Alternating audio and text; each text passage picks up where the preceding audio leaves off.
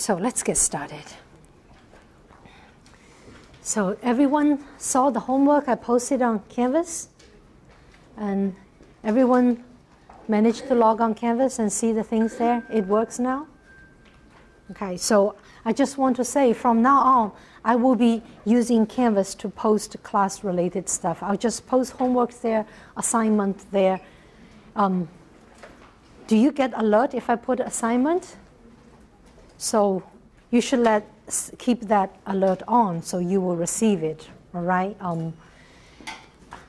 Because I might forget to follow it up with an email saying hey, homework is there, so you just know it's there. So there is a calendar you can click, all the assignments should pop up there for you, all right? Okay, so we take advantage of all that.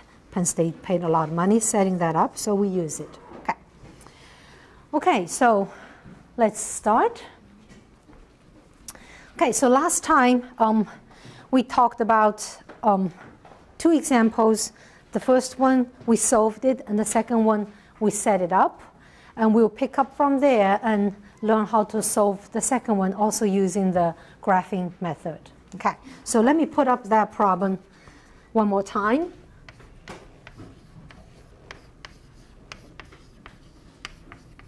So we call it the blending model. Those sit in the back, can you see can you see? Is that big enough? If you don't have good eyesight, move to the front. Okay, so I'll just set up the table very briefly. Probably I didn't have to do that. So, okay, so a farmer is going to feed his stocks with two types of feeds. We call it 1 and 2, and they contain 3 different types of nutrients, and each has a cost, right? So we have this table, 3, 2, 7, 2, 3, 6, 10, 4. The cost is in cents, and all these units these are whatever unit per pound, whatever. Okay, and then there is a minimum value to be met for all the nutrients. So let me put this up. Okay, so for each type of nutrients, the daily minimum value has to be met. Okay, and then we have a problem model we set up. We call this X, and we call this Y. So our problem is the following. Minimize the cost, f of xy equals to 10x plus 4y, subject to the following constraint. We have 3 constraints coming from each column. Let me write it up.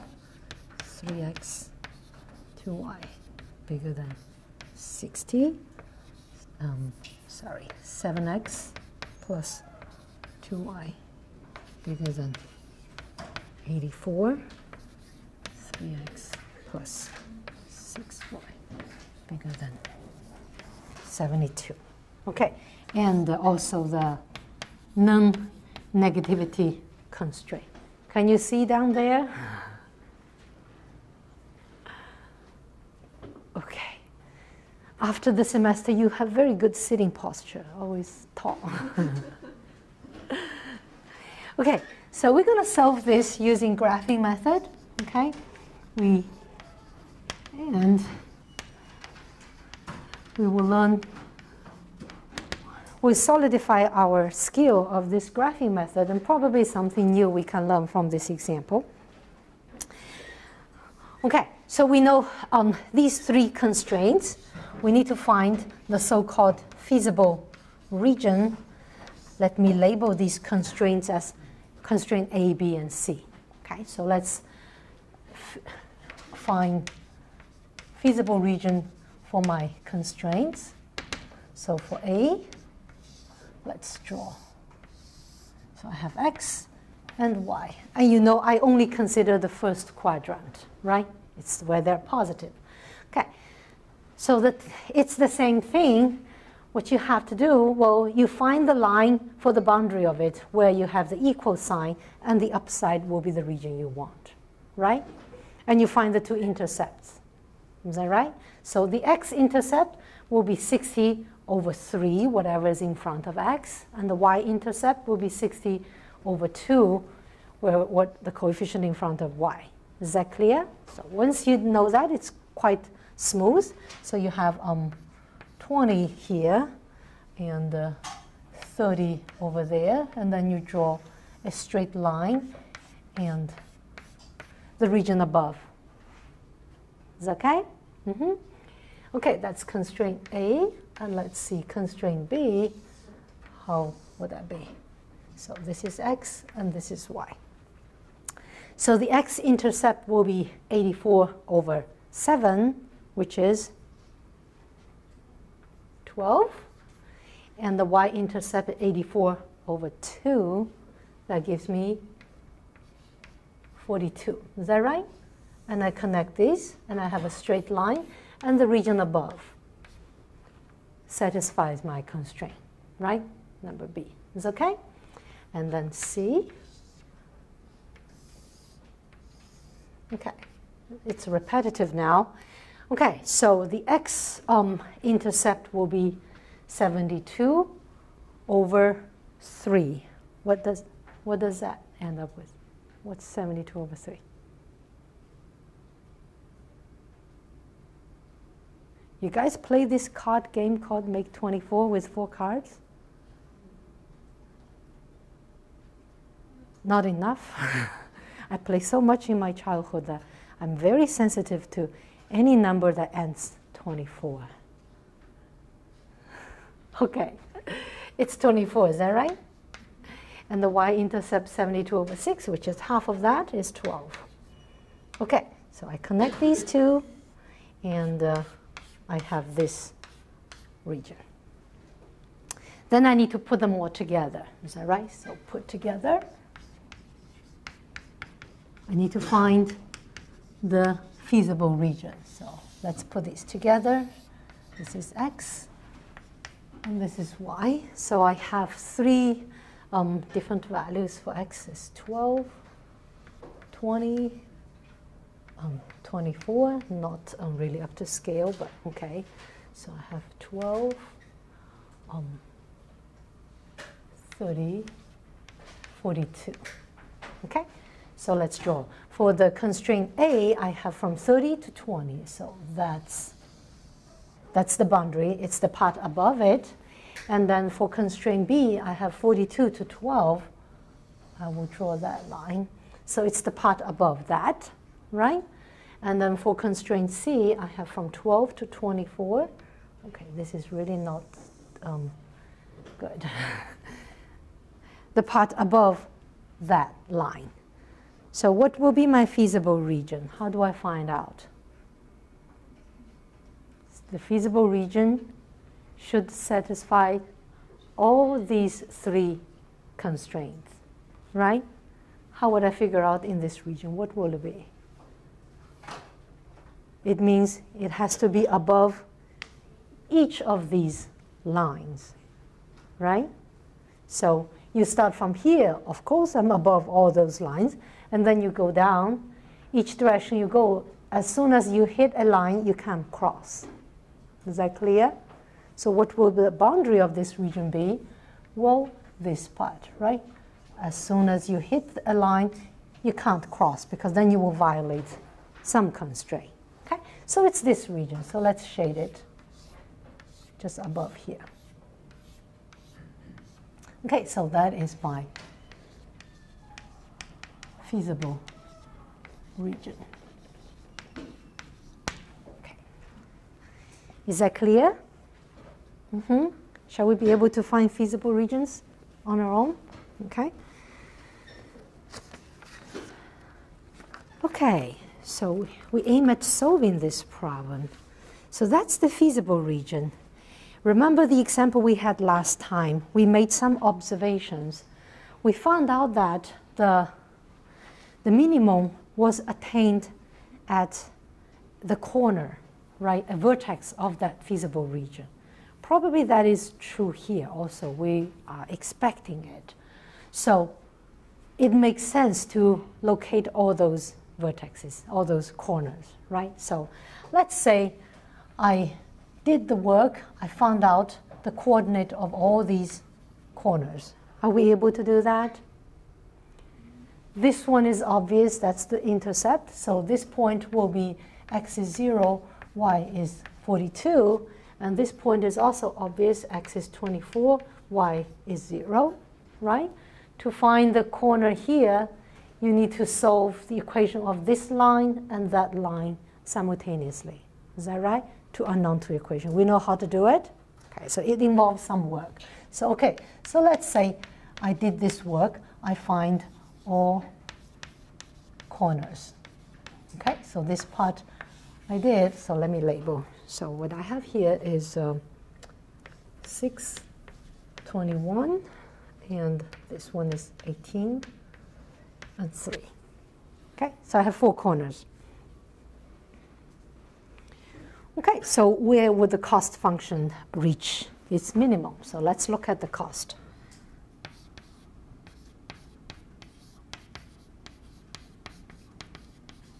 Cost function is a linear function, is 10x plus 4y, and then we know I need to find out the contour lines. Is that right? So these are the lines where the cost function equals to a constant for y. Let's say k is a constant. So how do I figure that out? How will these lines look like? X, y. Fix a k number. Let's say k equals to 40. Then you will have x-intercept will be 4, y-intercept will be 10. That will be one of the contour lines, right? So 4 here, 10 here. So what's important, you know, it's the slope. So it's a straight line going through these 2 points. And you know all of them shall be parallel to each other, right? That situation is unchanged. So I will have a bunch of parallel lines. So I know the slope of all these should equal to negative 10 over 4. Is that right? And then you need to figure out, as I move from one contour line to the other, will the k increase or decrease? Right? So let's say if I move like up like that. From this line, I move to the parallel line that's above it in that direction. Will the k increase or decrease? So if I move in this direction, x and y, bless you, will both increase. Is that right? And the sum shall grow. Is it clear? So in this direction, k increases.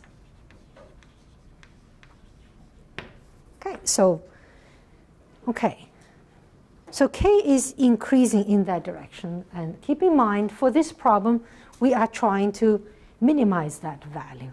So we will try to stick to the lower part if possible, not moving up too much, right?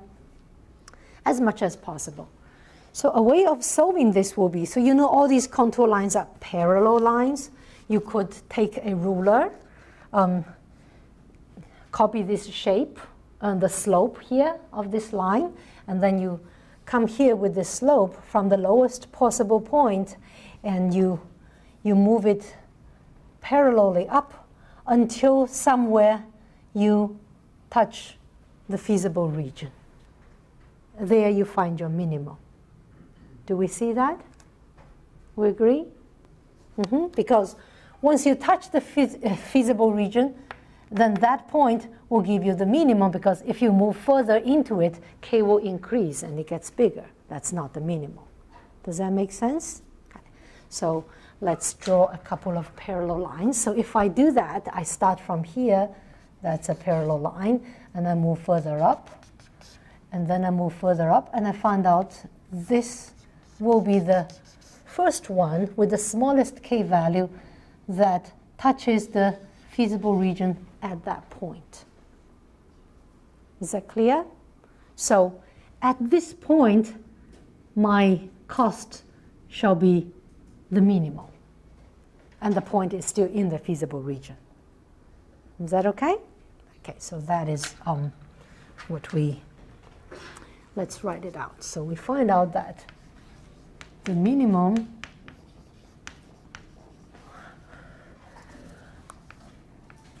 occurs at that point where x is 6, y is 21, and what is the minimum value? F min equals to f at 6 and 21. And if you put in those two numbers and figure out, so Penn times 6 plus 4 times 21, and this gives you some number. Okay? So this is a cost, so we know the unit is cents. Okay, so we solved this problem. So how do we translate it back? What do we tell the farmer?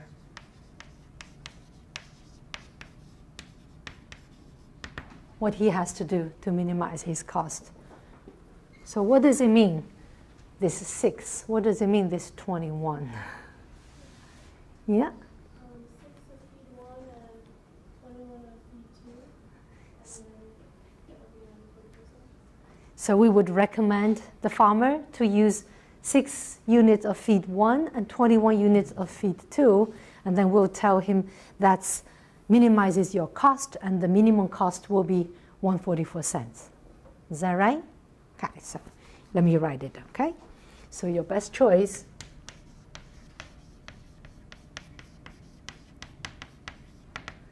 use 6, did I say pounds as unit? Okay, whatever, 6 pounds of feed 1 and 21 pounds of feed 2, and which gives minimum cost of 144 cents.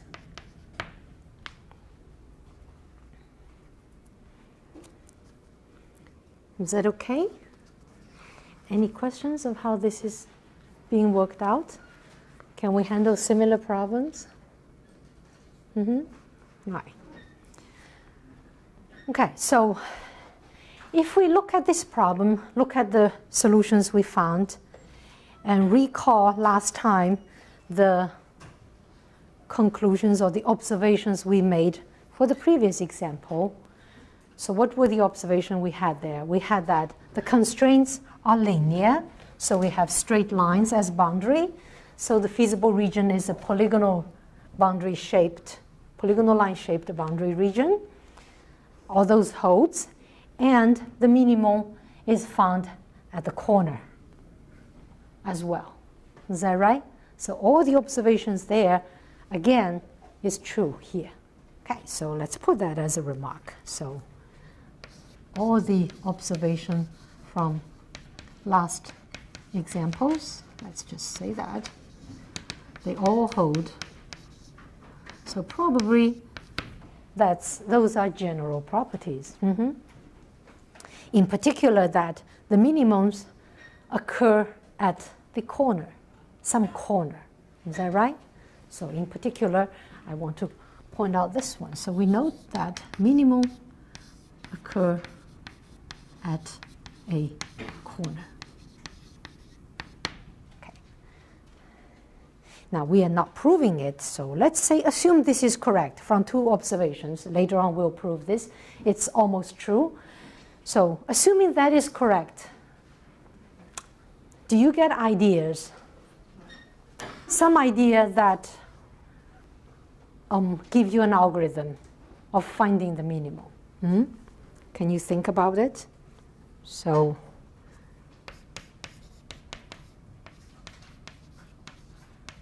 this suggests an algorithm.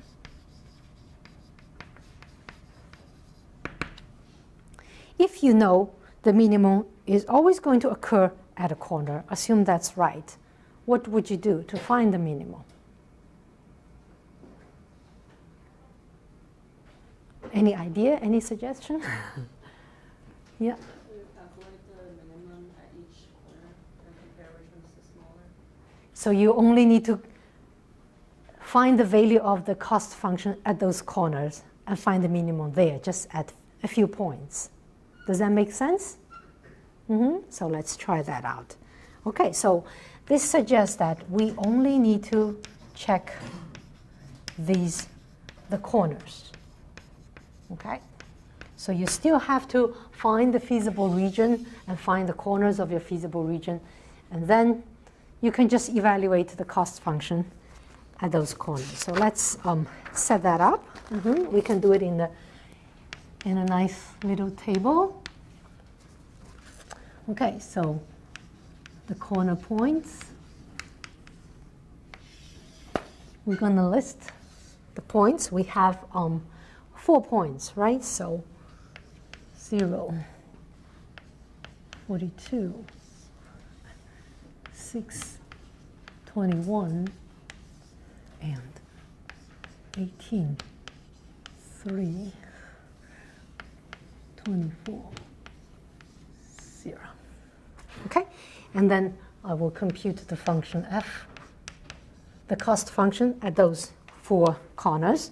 So you just put in those x and y value and evaluate. It's easily verified. 168. Let me write 8 nicely. 144. 192. 240. So only those 4 numbers, the function value at those 4 corners, are meaningful for me. I just need to find which one has the smallest value, and that will be the minimum. Is that clear? So we found out that this guy is the minimum value. So you say the minimum value is that occurred at that corner.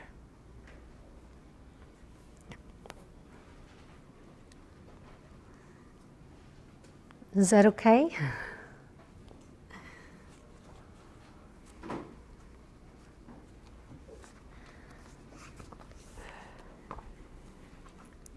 Well, this algorithm one can use provided that that observation is a general property.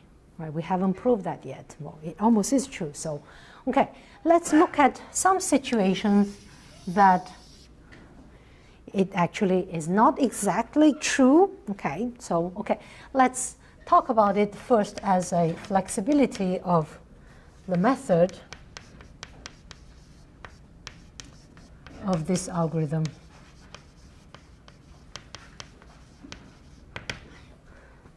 So assume now something is changed in the situation.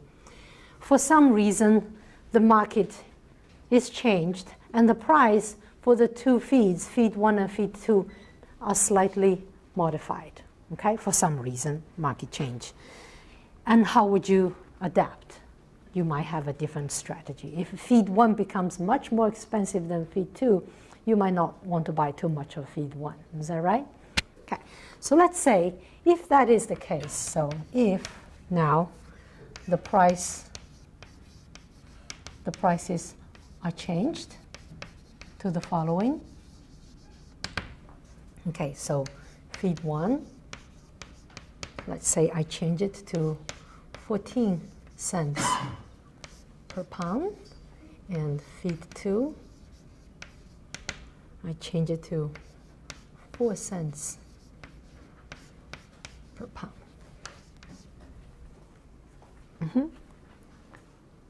How should the farmer adapt to this change? How would the problem be different? Okay. So do I need to change my constraints? There's no change in the constraints, is that right? The constraints are the same. What shall be changed in this table are these 2 numbers, which means my cost function will be different. Is that right?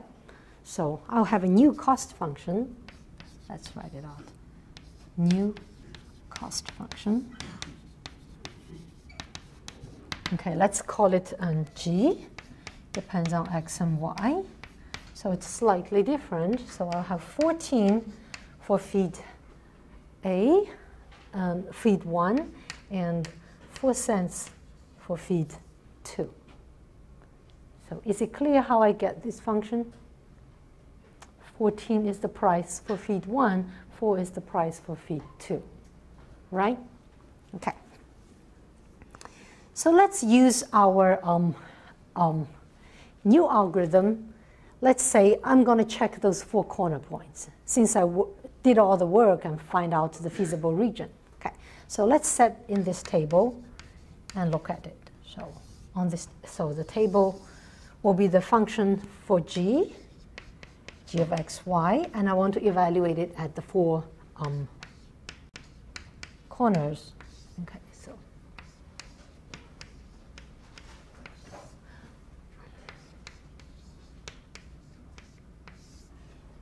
-24, 0. Okay, so there's no mystery. You just plug in the x, y value here and add up and evaluate. So if I do that, I have the following. I get 1, 6, 8, 1, 6, 8, oops, 2, 6, 4, and 3, 3, 6. Something a little bit strange happened here. Where do I find the minimum here? These 2 values, they are the same, and they are the smallest here. Is that right? Both are minimums, so both are minimums.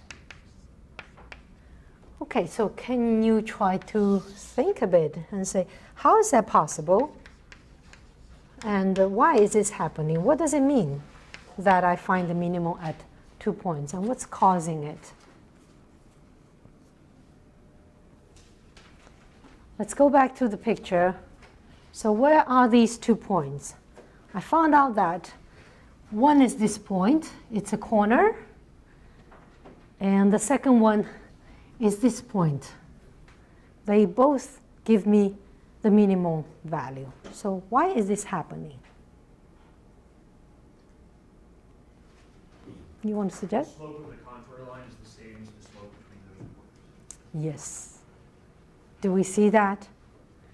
Thinking of the first method that we suggested, using the contour line, copy the slope of the contour line, and approach my feasible region with that slope, and then where will I touch the region first?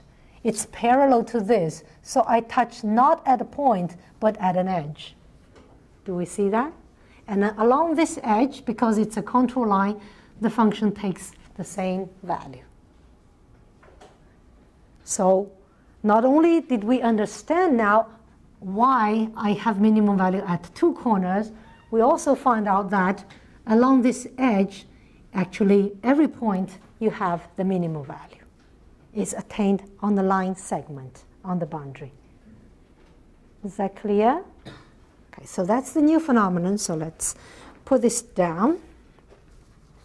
So why? So I found out the line through those 2 points, 0, 42, and 621, that itself is a contour line. Is that right? Okay. And then you can also conclude that the function g of x, y actually is constant along that line segment. So in this case, actually attains its minimum value for this problem. Is that right? Along this segment.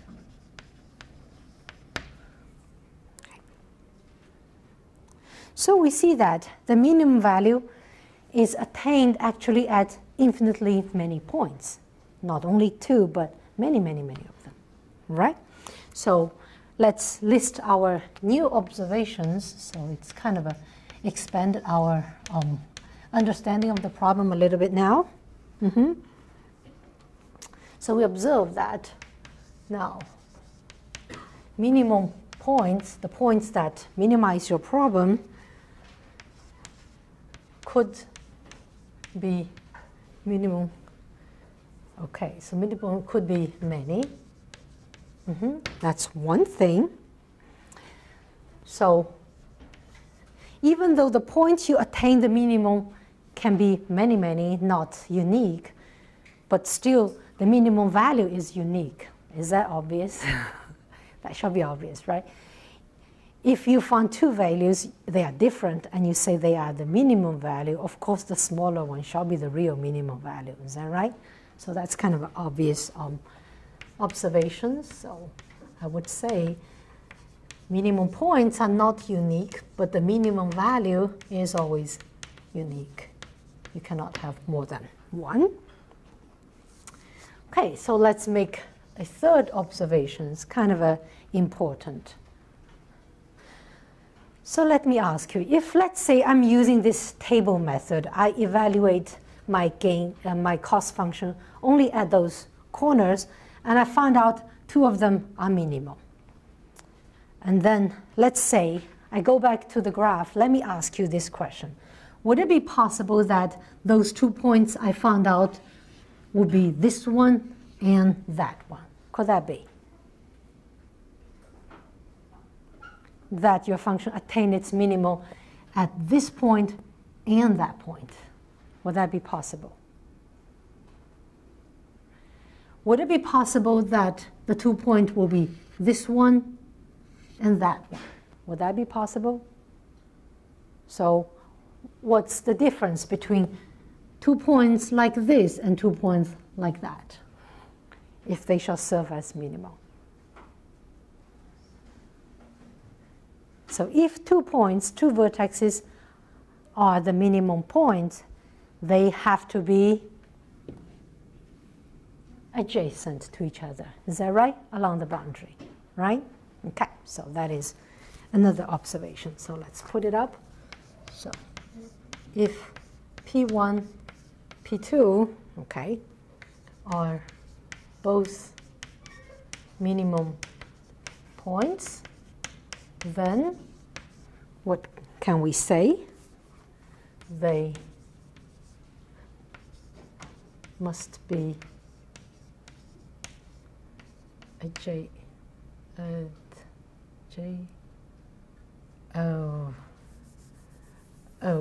I cannot spell.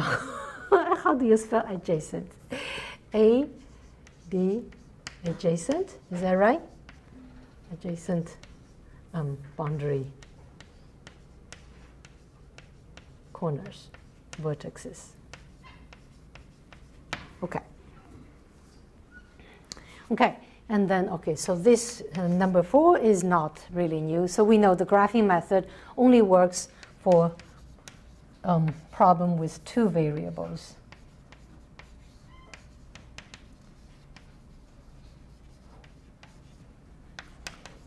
Is only for,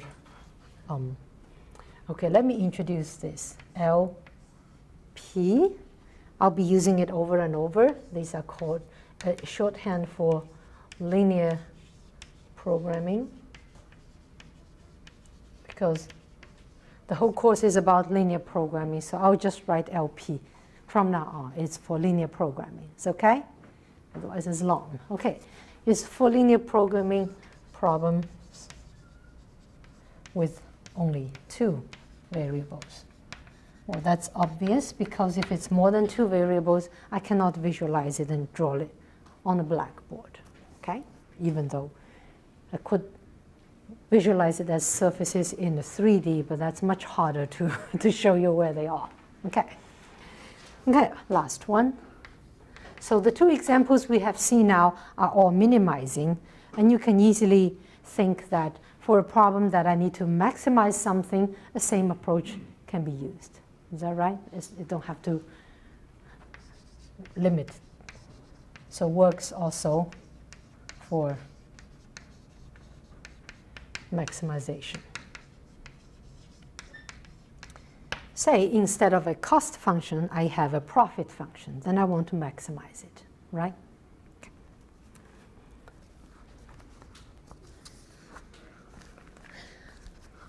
Okay, so these two examples we have had are nice examples where you could find the solution, the optimal solution, and the solution are finite, and the cost is finite.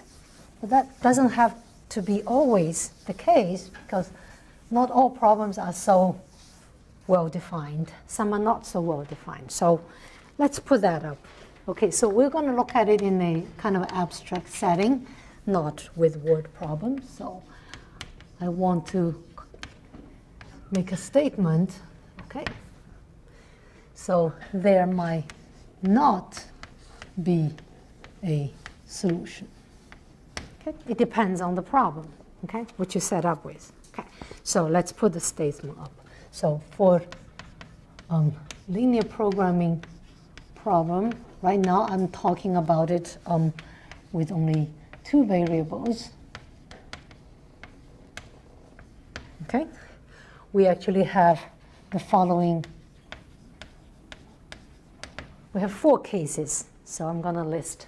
So the first case, that's the nice one, the first example we have.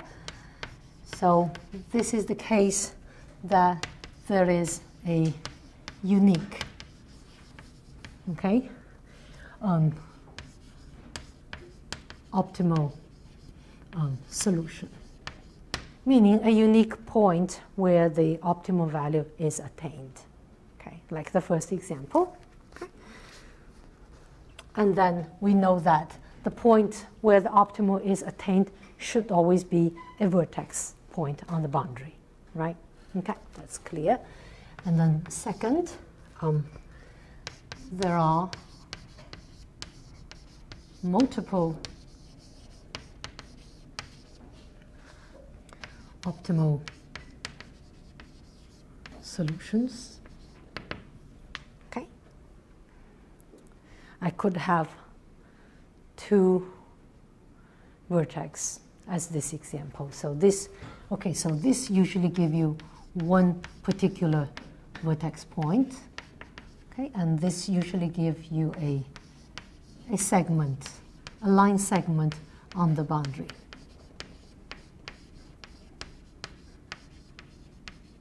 Of your feasible region, okay? So that's that. And then 3. Well, it could be that you're not lucky that you set up a very bad problem that, okay, let me see, let me write. The feasible region is empty,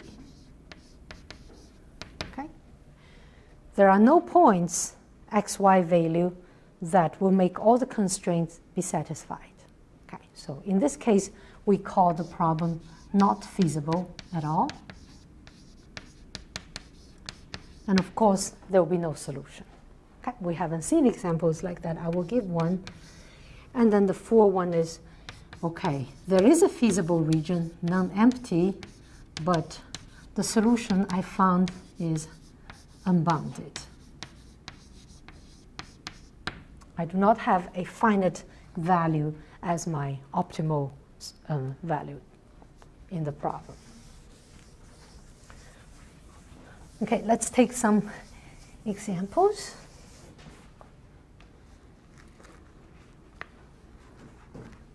Okay, I'll get some examples. Are we okay? We need a break? Not falling asleep?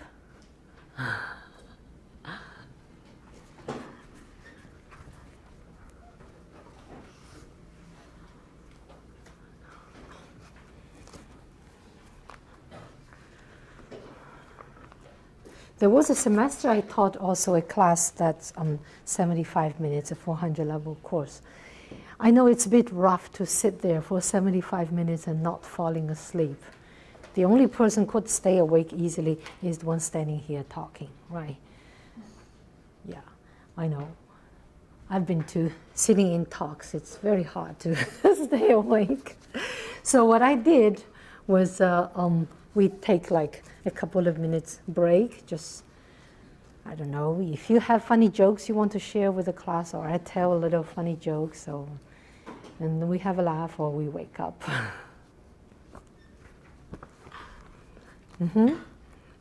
So I saw Sean. You've been in my class. Is that the 411 you took? That we took. Yeah, we took joke breaks. Do you remember any of the jokes you want to share with the class? They were like the same ones you told over the summer too. Like you would end your email. Like, Yeah, I have a collection of them. Yeah.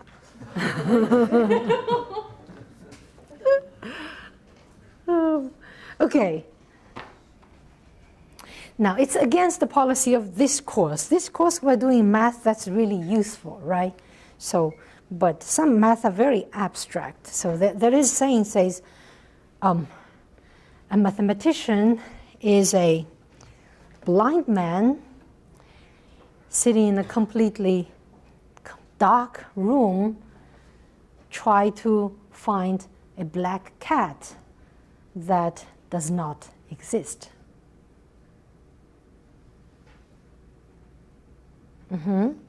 So he's very quietly hunting for that black cat. Okay, well, very much the same can be said about a philosopher. Do we agree? Except every now and then you will hear the philosopher yell, "I caught it."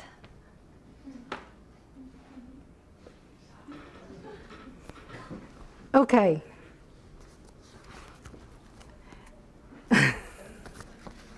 I'm the only one who's laughing? Come on, guys. Okay, let's take some examples. All right.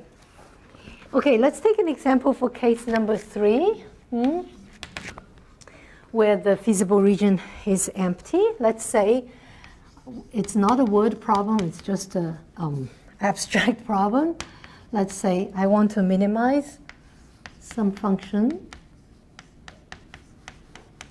Okay? And if you're not careful with your constraint, it could also happen in real life. The constraints are so bad that the problem's not solvable.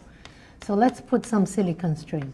So x plus y, let's say, shall be bigger than 10, and then at the same time, x plus y, let's put it obvious, that's the 9.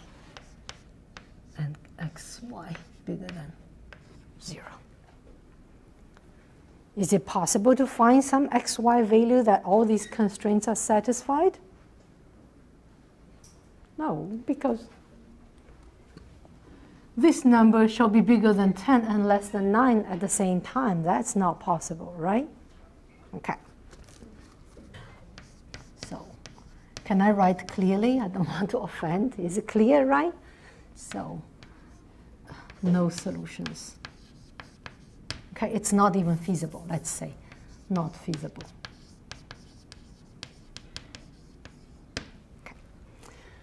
Okay, and let's take an example for the case number 4 here, that I say solution is unbounded. Well, you can easily cook up many problems like that. So let's say I want to maximize some function. I can put anything here. Let's just put x plus y. It doesn't matter. Nothing fancy. Subject to the following. So I have 2x plus y bigger than 0, and x plus 3y bigger than 10, xy bigger than 0. So I want to maximize the sum of x plus y with this constraint. Where will I find the maximum? X, y are positive. So you see, I should make them as big as possible. Is that right? The bigger, the better. But the constraint has no upper bound for the x and y value, so I can take them as big as I want. So the maximum value is unbounded. It can go to infinity. Do we see that? So we see that as x, y goes to plus infinity. My function f goes to plus infinity. So it's unbounded. Okay. So that can happen also. Right. We okay? Okay, so that's all I'm going to say for the graphing method for LP problem with 2 variables. And in your homework, you will have 4 little problems for you to practice and have fun with. Okay, it's I don't expect it to be a big homework set, but practice that and make sure you know how to do it. Okay. So what we will do now, and maybe next week, a big chunk of time we will spend on will be learning how to do modeling. So we will go through a set of model problems from simple ones, and then we'll make it more complicated, and we'll have more complicated models, and we'll set up the linear programming problem, but not solving it. That comes later. Is that okay? Okay, so if you have the textbook, what comes here is from chapter 2.3. So this is one situation, production model. Okay, so here's a setting. You are a factory and you want to produce a list of products. Okay, so you might have 2 or 3, and each of them you can sell on the market with certain price. So that's your profit. Okay, you know, and assume you can sell all of them. And then to produce each of these items, you need some resources. You need raw material, you need labor, you need use some machine or whatever. So they might be limited. Okay, so your goal now will be maximize your profit and within the range of limited resource. Okay, so let me put this up. So first I am I'm producing a list of products. Okay, and then each one has a price or profit, which I know how much money I can make from each. But then I have limited resources. Okay, these could be like raw material, labor, or whatever, capital, or whatever, many of them. And then your goal here will be maximize the profit. Okay, so this will typically end up in the maximization problem, right? Okay, so let's take an example. I just take the one from the book, example 231. Let's go through that. Okay, so a company wants to produce 2 types of boats. So in the textbook, this is written in a long paragraph and lots of explanation of the situation. So let's pour out the key things. So I'm producing 2 types of boats. I will call them type A and type B. It's okay? Or you can say one is a sailing boat and the other is a luxurious yacht or whatever. Call it A and B, all right? So produce 2 types of boats. So I call them type A and type B, just to be a bit abstract. And then to produce that, I need resources. So what are the resources I need to make this boat? So raw material, let's say I need to use aluminum. That's my raw material. And then to work on the boat, there is some machine that I need to use. But I have limited number of hours I can use. So machine time, I cannot run this machine to an unlimited amount of time. Okay? And I have a group of workers that they work for me for certain hours. So I have labor. Okay, these are the resources. And these somehow, they are limited. So that's the point. That gives me the constraint. So I don't have infinite amount of aluminum or machine time or labor at my disposal. So I have to stop. Okay, so I can put all these in a table. So let's do that. So I put it in the table. So boat type here. So I have type A and I have type B. And let's see, aluminum. Okay, and let's say the unit is pounds. And the machine time, well, let's say minutes. It doesn't matter, it's just a unit. And labor. Okay, so how many hours I have. Okay, and then there's a profit. So in this profit, I already did the math, the final sale price minus whatever the material cost and so on and so forth. Okay, that's the pure profit here. So that's in dollar. So let me put up. So 50, 30, 6, 5, 3, 5, 50, 60. So that is already a step. So usually you have a problem. It's all described by word, and you should first set up this table, okay, to get all the information organized so you see it very clearly. And then now comes the constraint, because I have limited resource.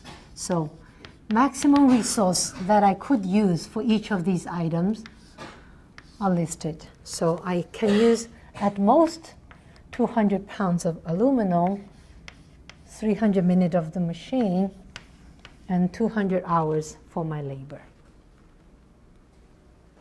Is that clear? So that is the situation. Okay, so here comes the question. So you are the manager of that branch, you have to make a decision. So how many of boats A, B should I produce? Okay, and within the limit of resource and maximize my profit. Okay, you have to make a decision. I'm going to produce 10 of boat A and 20 of boat B, or what will be a good number for me to do?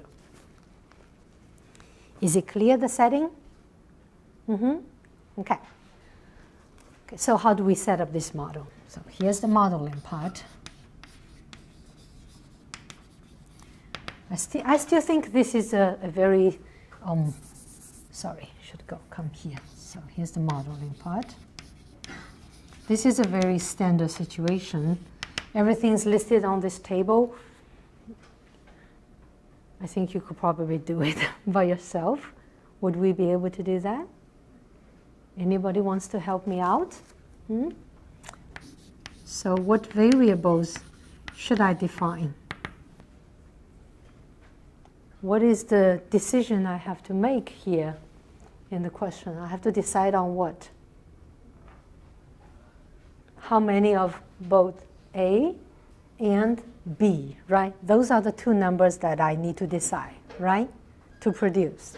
So I would call these my variables. So A will be number of boat type A, and B will be number of boat B for me to produce. So those will be the things I decide, and my variables. Okay? Okay. Okay, let me go up. Don't write too low. You sit in the back, you can't really see. Let me use the upper part of the board.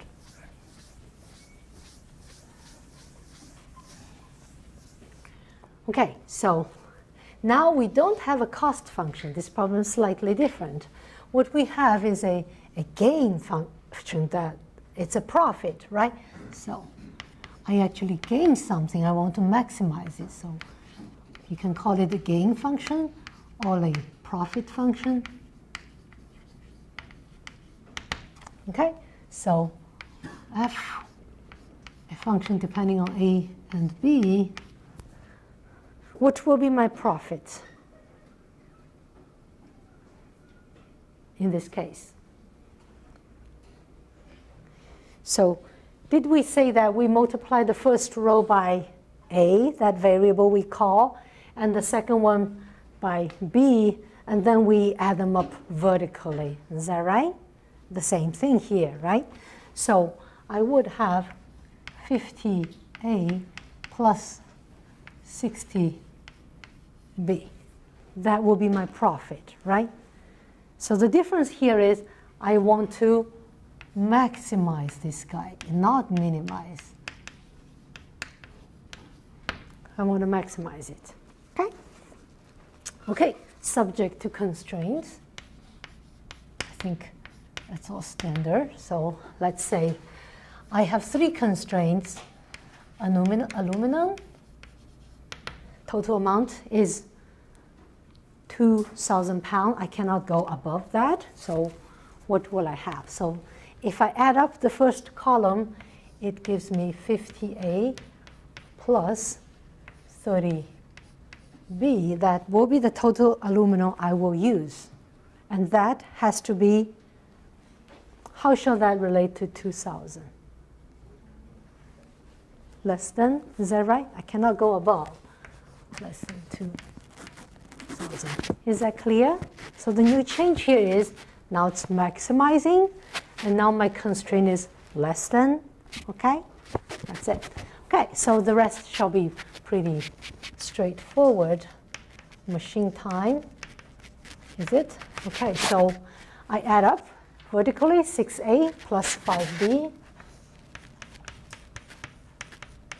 And I cannot exceed 300 because I don't have access to more than that. All right? And the labor is similar. So 3A plus 5B. Now I have only 200 pounds, not more than that. So, is it clear? Any questions? It's okay? Am I done? Did I forget something?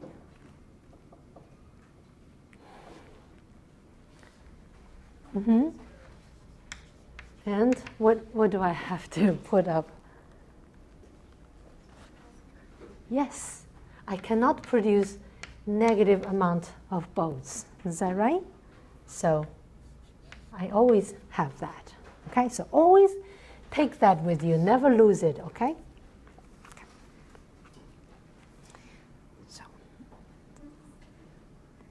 Is that okay, this example? So that's a straightforward situation, no complication, nothing complex, just everything can be represented at this table. You carry this procedure, multiply the first by the variable A, second by B, and you add vertically to find your constraint and your kind of a gain profit function. Is okay? Okay. Okay. So that's that.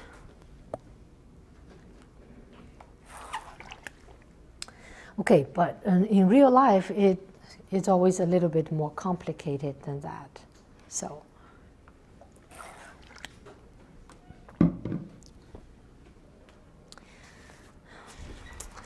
let's add some complication into the problem. Okay, so based on this problem, I'm going to put something more complicated into it. That's also in the textbook I take there. So now let's say there's some complication here. It's not as simple as this. One of the resource, this aluminum here,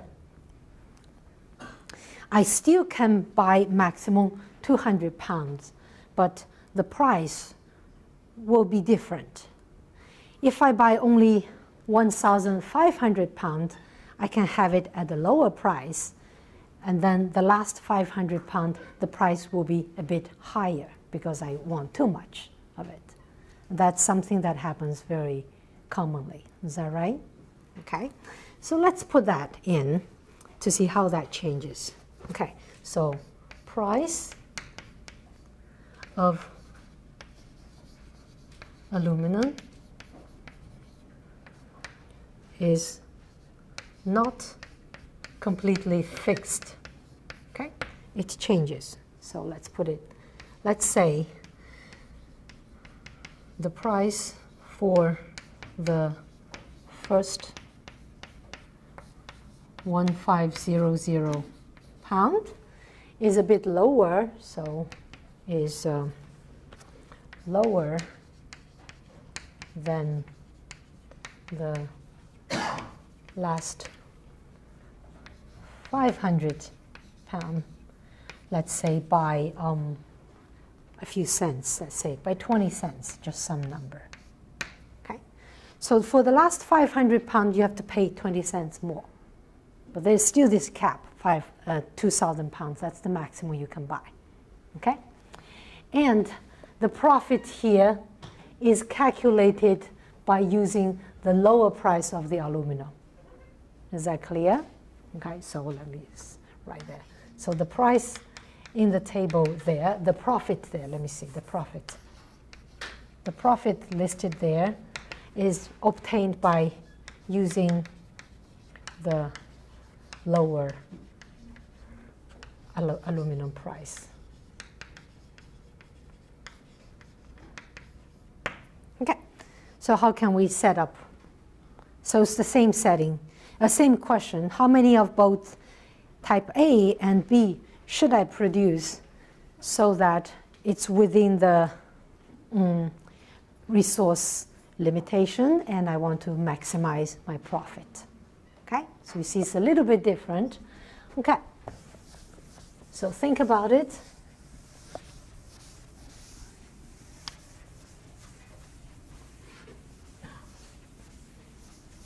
Any suggestions how we can do it?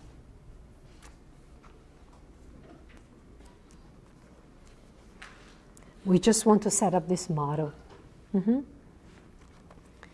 So here, besides the decision how many boats I should produce, I have another decision.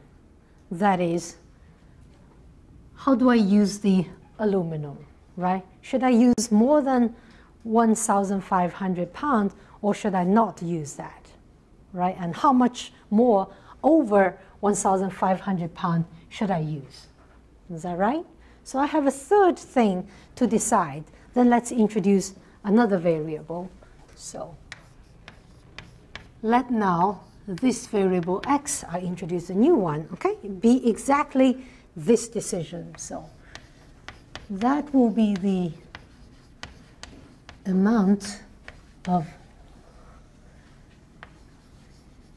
aluminum above 1,500 pounds. So watch carefully the wording here. X is the amount of aluminum above 1,500 pounds. It will come into the picture only if I use more than 1,500 pounds. If I use less, X is 0. It's not negative. Is that clear? So I want to catch your attention here. So here, I am implying that X cannot be negative. I don't consider that. Okay? Okay, let's see how we can change our model. So what will be my profit function in this case? Okay, probably I should write this as, pay attention, X will be 0 if use less than 1500 pound of aluminum. Is that clear? Okay, so keep that. Okay, so now I'm going to write my profit function. Now the profit function depends on A, B, and also this X, because that's the part that incurs an extra cost for me. Is that right? So what will be the profit function? How should I change it from the model I had there? So I will have 50A, the profit for making boat A. Is that right? Is that 60? Or for the other one? Is it 40? I can't see. 60. And 60B. That will be the profit if I sell those boats, which I assume I can. But then, if the X shall be strictly bigger than 0, I used more, this will take away some of my profit. Is that right? So I should take that away. Is that right? So for each pound of X, it costs 20 cents. So that I should remove from my profit. Does that make sense? So this is the new part. I'm going to circle it. That's the new part, the change in the cost, in the profit function. Okay, so subject to all these constraints. So aluminum. Okay, so how should I write out my aluminum constraint? So the total aluminum I will be using is 50/30. So 50A plus 30B. That will be the aluminum I would need to produce that amount of boats. And then I know that this shall be less than, the earlier is 2,000, but now I have to make a distinction of if it is above 1,500 or not. Is that right? So let me say this is less than 1,500 if X is 0, if I don't go above it. But if I go above it, then X is positive, then this shall equal to 1500 plus X. Is that right? Does that make sense? So think again. If X is 0, I will have less than equal sign, right? If X is positive, so I'm using more than that, and I will have an equal sign. But that's included in the less than equal sign. So this will be the final constraint. Is that okay? So this is different. Let me circle. This is different from the previous model, the simple one. Okay, and then I have machine hour and labor. And those two constraints are not touched, so they are the same. So let me copy 6A plus 5B less than 300 and 3A plus 5B less than 200. So I would say these two are the same, unchanged, because it didn't do anything. What more should I add into this picture?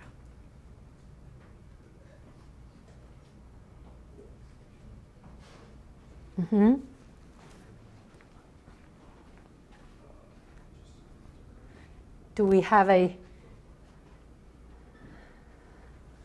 We did not take into consideration that the total aluminum is 2,000 pounds. Is that right? So what does that say to my variable X? Louder.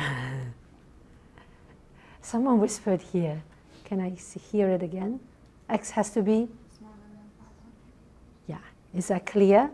Whatever. You can go above 1,500. That's fine. But the total has to be less than 500 pounds. That's above 1,500. Is that clear? So this is also a new part coming in this model.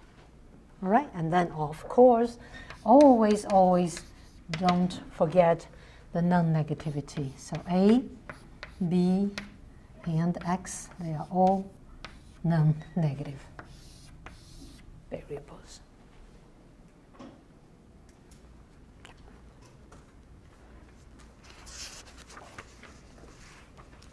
Is that okay? Okay. So do we have the textbook? Have we bought it? Have we got a hold on it? Now, the textbook has so many examples, and I don't think I will go through all of them. Some of them I will just assign as like homework, and you go and read it. Would that be okay? They're kind of similar, but you might benefit from reading more examples. I think so. It would be good, but okay. So reading homework, I will not check it, but I'll recommend you to do that, okay? So homework, the reading part. Reading part.